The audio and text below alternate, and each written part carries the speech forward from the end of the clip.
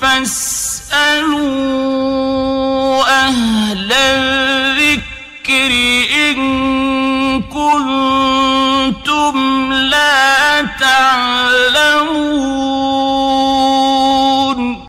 রহমতুল্লাহ বারাকাতু। বিস্তারিত বলার কিছু নেই শাহেদ ভাই, যেমন আপনি বললেন যারা ইজতেহাদি মতভেদ নিয়ে মানে মত দেবেন, তাদের একটা মত যেটাকে বলিষ্ঠ মনে করা হবে, যেটাকে কাছাকাছি সুন্নাহর কাছাকাছি মনে করা হবে, সেটাকে মেনে নিলেই যথেষ্ট।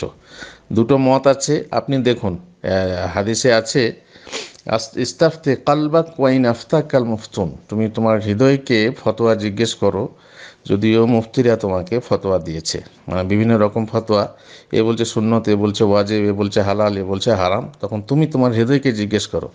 এখানে যেটা তোমার খেয়াল খুশি মতো হবে সেটাই গ্রহণ করবে তা না, বরং কোনটা যুক্তিযুক্ত, কারটা বেশি দলিল পুষ্ট, কারটা বেশি যুক্তিযুক্ত, কোন আলেম বেশি দক্ষ, কোন আলেম বেশি পরেশগার, বিভিন্ন ধরনের মানে প্রাধান্য দেওয়ার যে যুক্তিকতা থাকে সেইগুলো দিয়ে আপনাকে বুঝতে হবে। আপনি বেঁচে যাবেন, সমস্যা নেই, আপনি দুটোর মধ্যে একটা মানলে বেঁচে যাবেন। অতএব এ নিয়ে হয়রান পেরেশান হওয়ার কোনো অর্থ হয় না।